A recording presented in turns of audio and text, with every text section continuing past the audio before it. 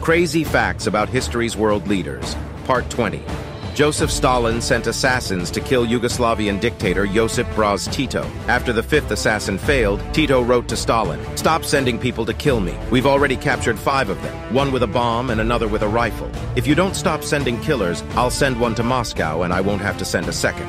Harold Holt, the former Prime Minister of Australia, went swimming one day and disappeared, never to be seen again. He was presumed to have drowned or been killed by a shark.